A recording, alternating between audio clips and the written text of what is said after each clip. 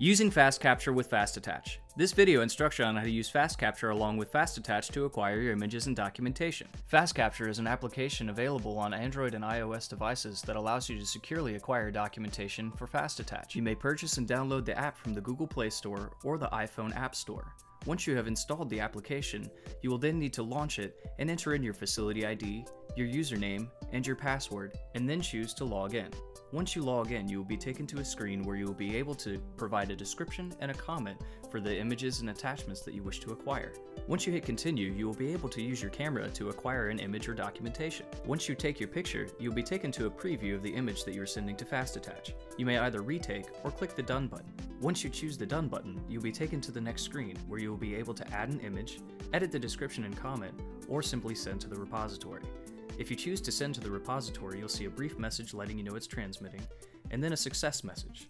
To access the documentation and images that you've sent to FastAttach, simply log into the FastAttach software on your computer. Once you log in, you will be taken to the main screen of FastAttach. From the main screen, you will go to New Search and either search out an existing patient or enter in a new patient.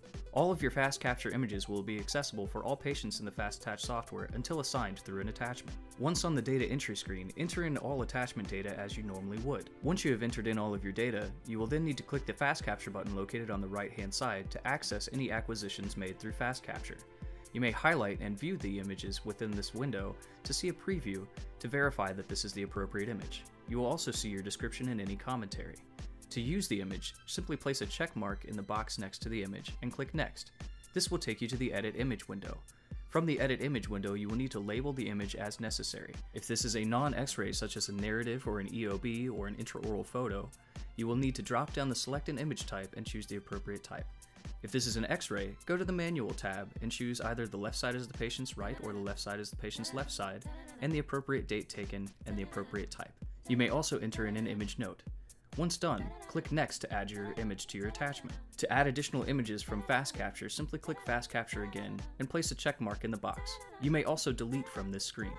Once you have completed, you will then click the Save button on the upper left-hand side, and you'll see a status of ready to send. You may now send your attachment and proceed as usual with your NEA tracking number placed in your claim prior to your submission. This concludes this instructional video. Thank you for watching. Please feel free to watch any of our other instructional videos available to you. And thank you for using FastAttach.